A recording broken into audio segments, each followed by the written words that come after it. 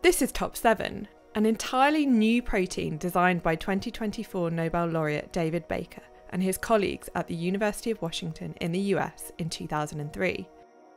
Top7 is a relatively complex protein with a unique structure containing 2 alpha helices and a beta sheet made up of 5 beta strands. With 93 amino acids, Top7 was, at the time, larger than anything previously produced using de novo design. Top7 represented the first step in an extraordinary development in the field. Now, completely new protein structures not found in nature can be created by computational design for a wide variety of applications.